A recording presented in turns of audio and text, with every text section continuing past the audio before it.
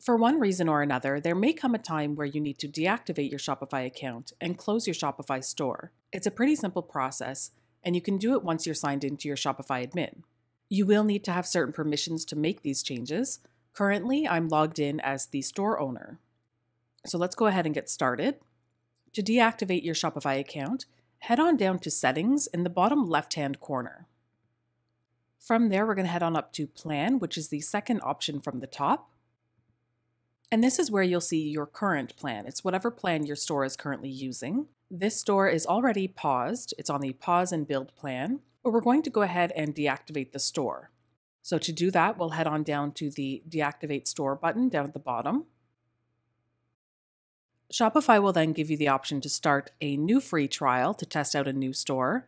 And it also says that your existing store will be deactivated, but will retain your information for 2 years. In this case, we don't want to start a new store. We actually want to take a break completely and deactivate the store. Now, before we go ahead and make it official, Shopify would like to understand why it is that you're closing the store. So go ahead and have a look through the different options here and choose whichever one makes the most sense for you. You do have the option to add additional notes if you'd like. Otherwise, we'll go ahead and hit that Continue button. Now it says here that once you deactivate your store, you will no longer have access to the Shopify admin. So make sure that you save or export any important information before you deactivate your store. So once you're ready, we can go ahead and enter the current password on file.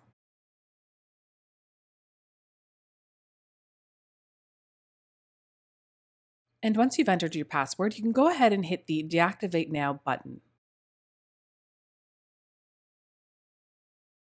And there you have it, your Shopify store is now deactivated. Now it is important to note that your store information will be stored for 2 years.